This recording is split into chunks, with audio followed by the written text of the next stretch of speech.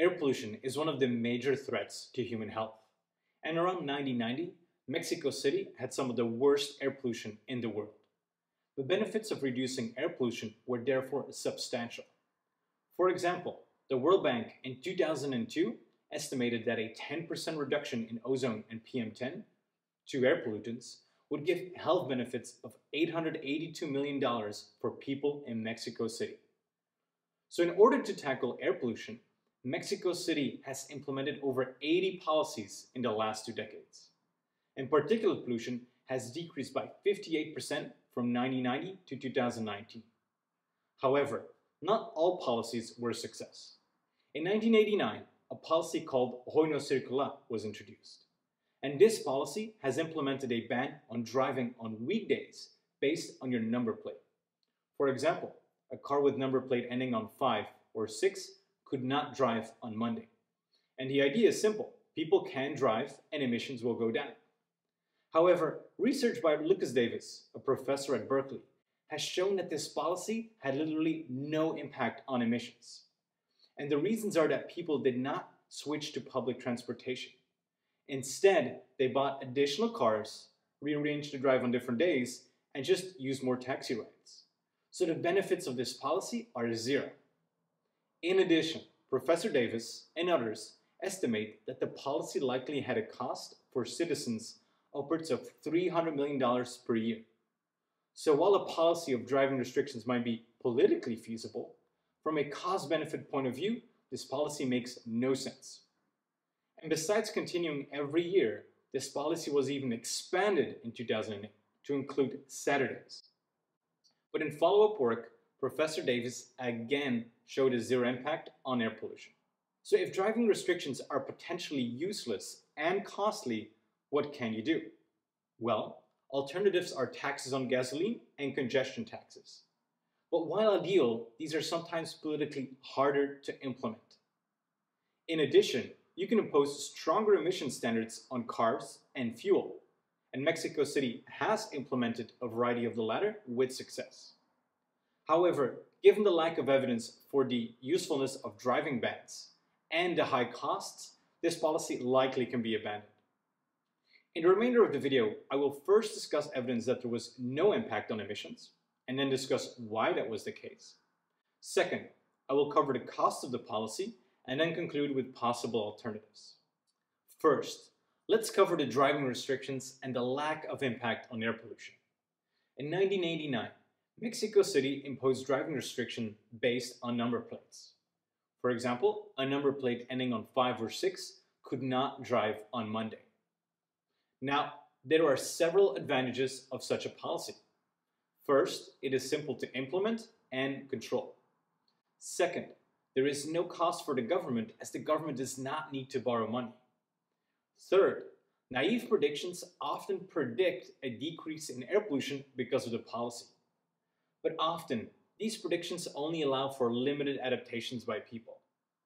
However, research by Lucas Davis, an energy economist at Berkeley, in 2008 and 2017 has shown that this policy had no impact on pollution measures.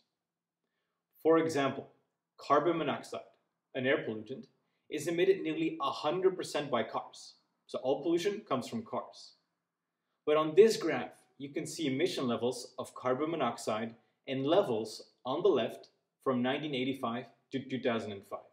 On the right, you can see pollution residuals after accounting for weather and other variables.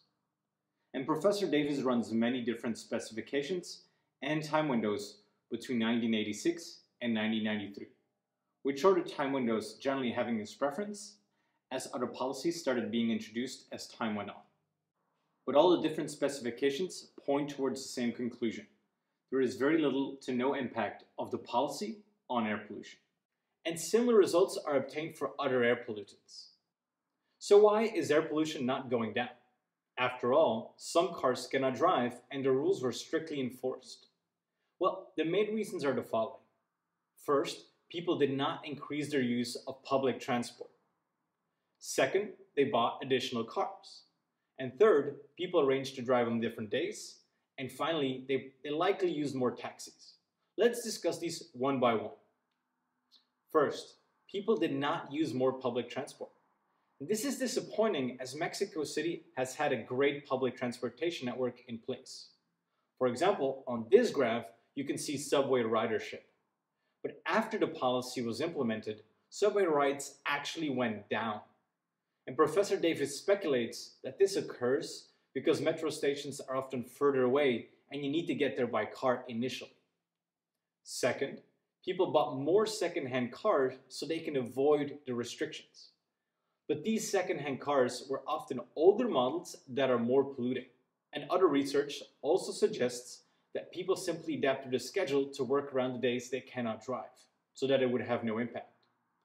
And finally, people likely also used taxis, because Mexico City had a large taxi fleet, which was easily able to absorb more rides. And the problem is that these taxis were often older and much more polluting than other cars. So the policy had no impact on emissions. But what about the cost for citizens?